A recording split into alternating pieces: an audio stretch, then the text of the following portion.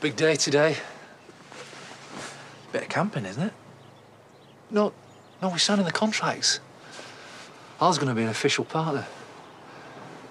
I texted Alice to say we're going to be late for the survival induction. I'm not sure if we're going to be bothered with all that. With what? Survival. Seems like a lot of effort. Yeah, I mean, I could take it or leave it, but there is one thing I'm really looking forward to. Spending some quality time with my bestest friend in the whole world. It's been ages. And... done. And that's it. Al's an official partner. This is a good thing. I really hope so. Might not be everyone's favourite person, but at least we're out of debt. Blimey, mate, we're only away a night. Well, I don't want to get there and realise I've forgotten something. Just don't forget to have fun. Could both do with it. Are either of you actually looking forward to this? No, very much.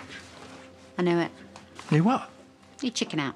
Who's chicken? No one's chickened out. I think a night sleeping on the ground in the cold sounds really good. In the rain.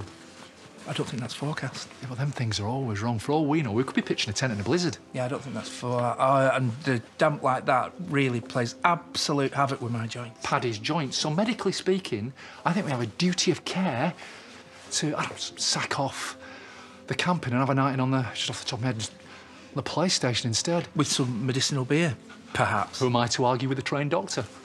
He's a vet. It's much the same thing. A human is an animal. So, that's it. A sensible night in, and then we'll join up with the big adventure in the morning.